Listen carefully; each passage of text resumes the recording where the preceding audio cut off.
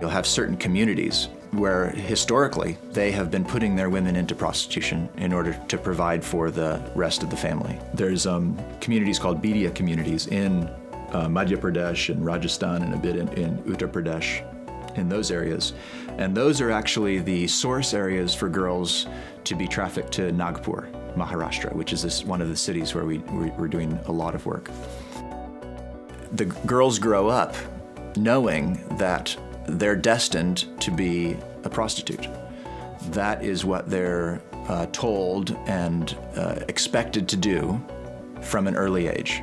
And they'll see their mothers or aunties or big sisters doing the same thing as well.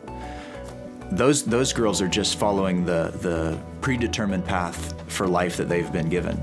When they're rescued, they are really confused because they say to us, "What are you rescuing me from? This is what I'm supposed to do. This is what I'm meant for. There's nothing else for me. You're not rescuing me from anything." And so there is a very deeply ingrained cultural, community impact that the girls are under, pressure that the girls are under.